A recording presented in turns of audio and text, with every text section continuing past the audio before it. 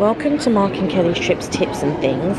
I just wanted to quickly show you, this is the pump rooms in Bath.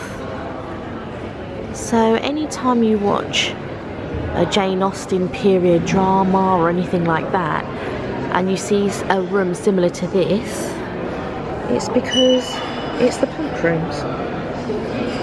And if we go over here, you can see the hot springs, or the thermal spring. Look at this lovely fireplace right here. And here, outside, it's a thermal spring.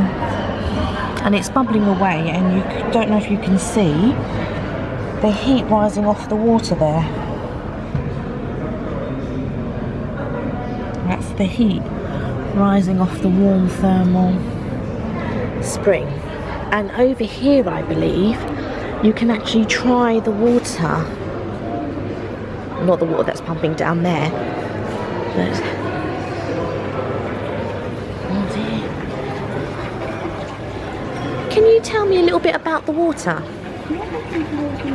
Oh, brilliant. Thank you very much.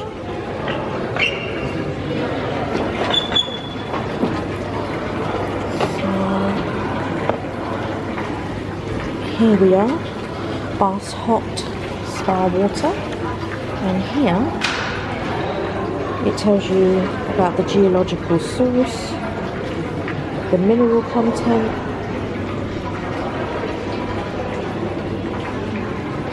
and everything else. The fashion of drinking spa water arose from the new medical ideas in the late 17th century. The pump room was opened in 1706 to provide a place to drink the waters. The water was taken in the morning. For most of the visitors, a pint or two was sufficient, but as much as a gallon a day could be prescribed. My goodness. It's hardly surprising that the new pump room opened in 1795 was criticised as lacking facilities for when the waters begin to operate.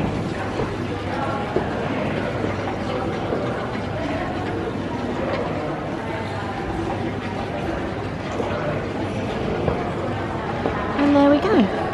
So if you ever fancy coming to Bath and trying the pump rooms, please do. I don't know how the waters taste, by the way, but you can definitely give it a go. Thank you for watching Mark and Kelly's Trips, Tips and Things. Bye for now.